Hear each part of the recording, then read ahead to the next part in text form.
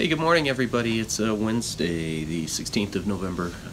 Hope you're doing well today. It's good to be together as we look at Psalm 114. And as we spend some time in prayer this morning, we are going through the book of Psalms. This is the third complete trip through the book of Psalms. We're working on our third trip through it. We've been doing this since COVID began. Seems like it's been a decently received thing, and so we continue to do this 4 times a week. And so today we're looking at Psalm 114. We're in the midst of a series of psalms that are praise psalms that lift up the glory of God, give thanks to God for the work that God's done in history and in the lives of these people and in the lives of God's people. And today we're looking, Psalm 114 is a meditation on Israel's deliverance out of slavery in Egypt. When Israel came out of Egypt, this is the great salvation moment of the Old Testament. This was the moment when God's people were actually free to be God's people. They had been God's people before, but in the land of Egypt they were slaves and unable to live as God had created them to live, as God had intended them to live.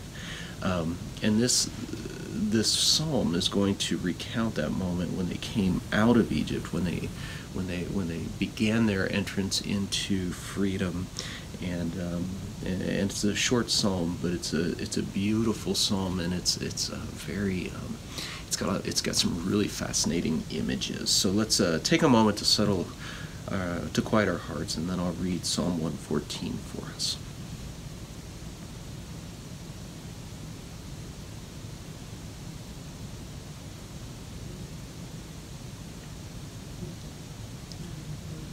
All right, Psalm 114. When Israel came out of Egypt, Jacob from a people of foreign tongue, Judah became God's sanctuary, Israel his dominion. The sea looked and fled. The Jordan turned back. The mountains leaped like rams, the hills like lambs. Why was it, sea, that you fled? Why, Jordan, did you turn back? Why, mountains, did you leap like rams? You hills like lambs. Tremble, earth, at the presence of the Lord, at the presence of the God of Jacob, who turned the rock into a pool, the hard rock into springs of water. You probably picked this up, or maybe you've picked this up from me as we move through the Psalms. I'm really drawn to these moments where all of creation joins in with in the worship of God. There's this imagery here that as the people of God are moving out of Egypt and into the promised land, and of course there's that's a very quick overview, and there's the 40 years of wandering and all of this intermediary stuff. It wasn't an instantaneous thing, we know that, but in the course of history, it's one event, the movement of God's people out of slavery and into salvation, and this idea that the mountains and the hills were celebrating, were joining in this act of praise. Reminds us that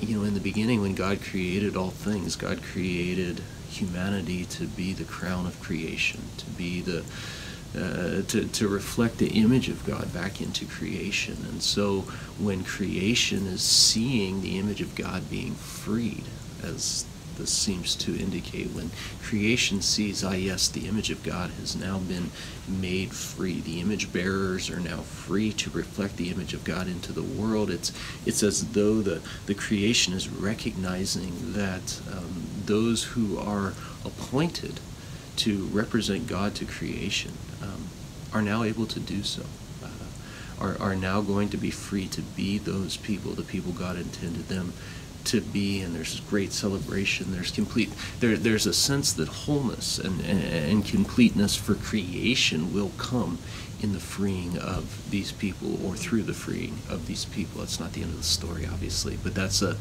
where it's all leading. And so, we don't worship creation, we don't give it lifelike senses, but there is this life that seems to be had in creation, celebrating, lifting up God's name, and giving glory to God in praise and in worship. Beautiful, beautiful image. I want to invite you to join me as we pray our daily office prayer. Let's pray. Eternal God, we rejoice this morning in the gift of life, which we have received by your grace and the new life you give us in Jesus Christ. Today, Lord, we especially thank you for the love of our families. We thank you for the affection of our friends, for the strength and ability to serve your purpose today. We thank you for the community in which we live, and opportunities to give as we have received. I invite you to lift up your own prayers of thanksgiving.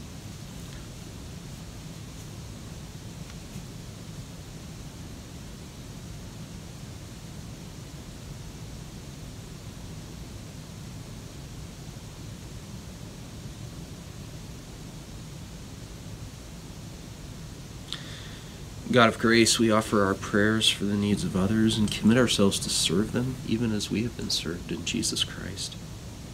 Today, Lord, we pray especially for those closest to us, our families, our friends, our neighbors.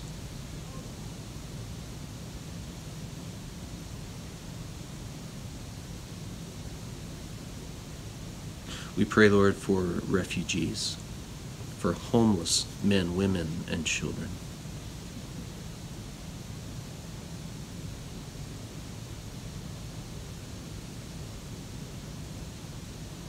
We pray this morning, Lord, for the outcast and the persecuted.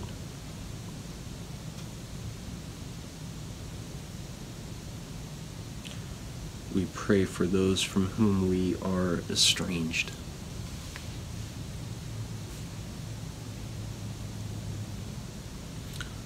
This morning, Lord, we pray for the church in Africa.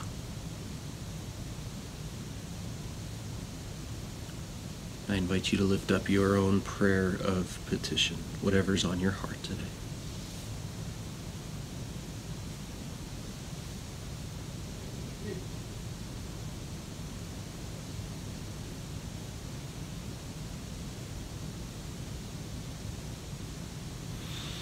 God of our salvation, as the light of morning dawns, heaven and earth sing your praise.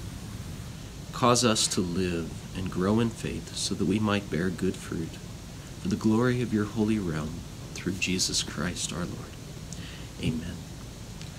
Well, friends, have a great day. Good to be with you. Thanks for taking a moment to pray and to hear from the scriptures this morning. Hear this dismissal from 2 Peter. May we continue to grow in the grace and knowledge of Jesus Christ our Lord and Savior.